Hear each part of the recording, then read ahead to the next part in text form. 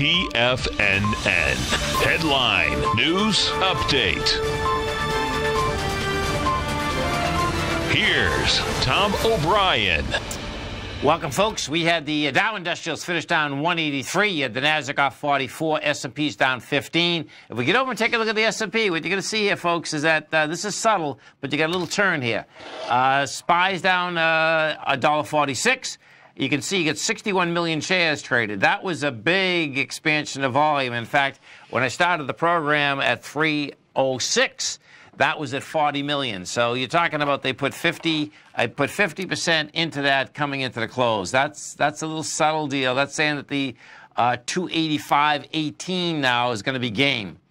Because we're in a higher range. As soon as we broke topside on the 1st of April, that put you in the higher range. Now it's going to go test that 285 area. And what will end up happening there, as that test comes in, you are going to need an expansion of volume because that 285 has 80 million shares. So you can see, bottom line, we'll see if we get any force on the way down.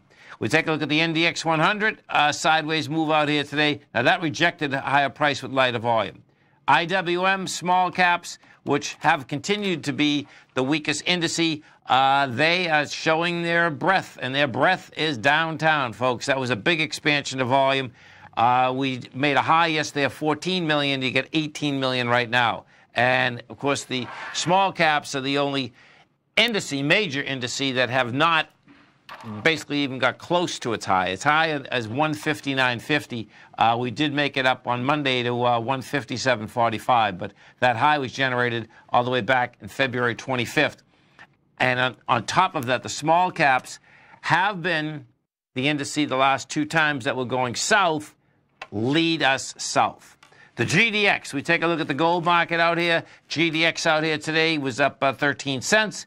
We're going to need some volume in the GDX. Yesterday, 30 million. Today's 23. We need a lot more volume than that. A lot more volume than that. If we take a look at the actual gold contract, what you have with the gold contract, good volume in the gold contract, 194,000. That's not bad. Yesterday, we did 208. Like to see something bigger out there, but that's not bad. Notes and bonds also going to need higher volume in order to sustain this move. We did 1.1 million contracts in the 10 right now. You're up 5 ticks. It did test its strength the last 5 days. Prior 5 days had lighter volume. Now the question is going to be, can it move topside? Recap out here, we had the Dow finish down 190, Nasdaq off 44, off 44 rather. S&P's off 17. Come right back.